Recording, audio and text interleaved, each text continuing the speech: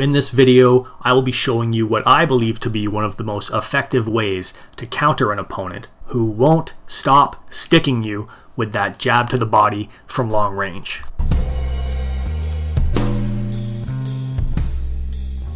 First, let's understand what makes the jab to the body so effective and so hard to counter. Why do so many fighters fall in love with the jab to the body?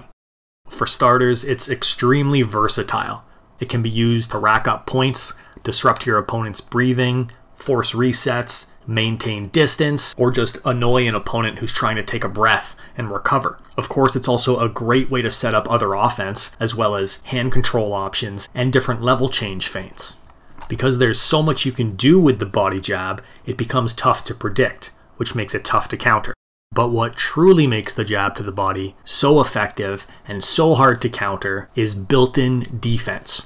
Not only does the body jab move the head offline, which means you can plug it in anywhere you would use an outside slip for counters or defense, but it tucks your head into the back bottom corner head slot, basically down over your rear hip, which is about the safest position you can achieve while still advancing with offense. The punch mechanics naturally move your head back towards that rear hip, while the punch itself naturally pushes your opponent towards their back hip. The counterpuncher would have to act very quickly to cover that huge gap, and most people struggle to do so, especially because that distance would only give you a few long-range attack options.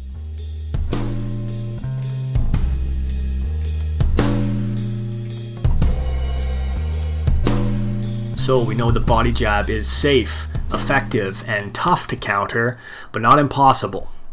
I submit to you Mikey Garcia's back-end body jab counter that uses the inside slip or turn block mechanic along with an elbow parry to simultaneously move the head offline, knock that punch aside, and set up a heavy counter shot with the lead hand. Importantly, this is more of a counter position than it is a counter punch.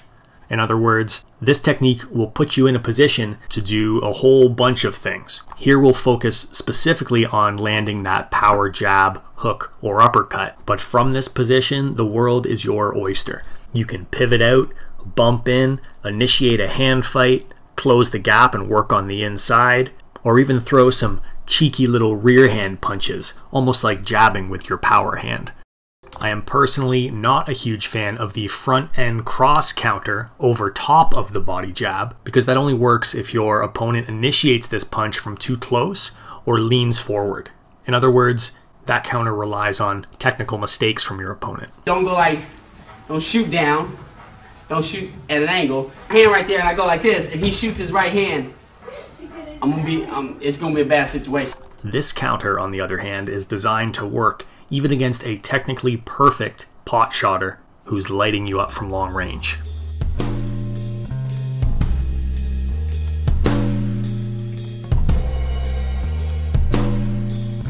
So let's talk about what makes this counter punch position so effective. First of all, this counter technique shifts your weight onto the front hip, which not only loads the lead hand for power, but also helps you reach the opponent. Secondly, this counter technique uses a common mechanic, which involves a full body rotation and head slot change that could easily be read as an inside slip, a turn block, or the first part of a pivot or step shuffle. So then, like the body jab itself, this body jab counter technique is tough to read and unpredictable. And really, it's not as high commitment of a move as it seems. It doesn't lock you into any set follow-up or combination or limit you to a certain exit. And best of all, maybe, is that common mechanics are very easy to learn. In fact, there's a good chance if you are even a beginner, but definitely an intermediate or advanced boxer, you already know the mechanics that underpin this counter technique. So it should be pretty easy to add to your arsenal. What I'm doing is keeping my back straight, turning my shoulders, and exploding with my legs. Here, I'm not bending my back. And if you're not a boxer, that's okay. This is not a glove-dependent counter.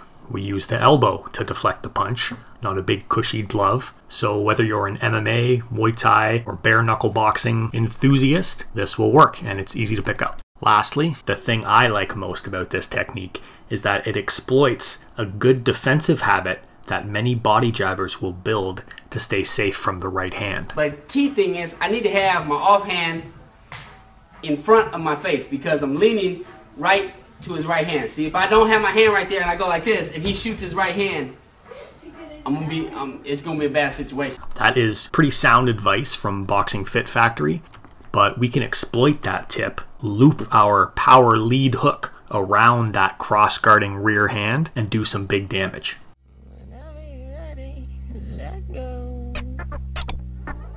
Silent thunder and his two companions, the sound of clear water and mist through a grove, met in the woods after the evening meditation to discuss the current situation.